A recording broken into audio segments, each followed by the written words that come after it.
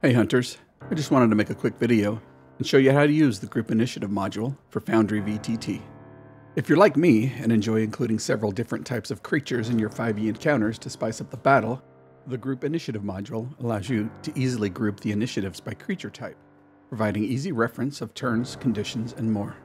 Once you've determined the monsters you'd like to use, drag them onto the canvas.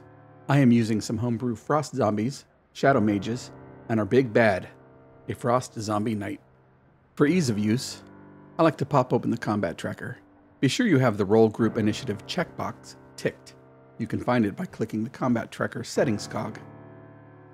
Select your tokens, right-click and select the swords and shield icon to add them to the combat tracker. Once you have the Group Initiative module enabled, you will see a small icon of combatants with a cog over them. The tooltip will say Roll NPCs. Click the icon and you're done. As you can see, the same creature types now contain the same initiative number. As a heads up, you might see a strike through on one of the names, but it'll disappear once combat begins. A friendly reminder, you can set up several separate encounters in the combat tracker by clicking on the plus and assigning combatants. You can even set them up beforehand by making them invisible until you're ready to use them by clicking on them and selecting the small face in the upper right. Once again, click the sword and shield icon to add them to the tracker, and click the Roll NPCs group icon.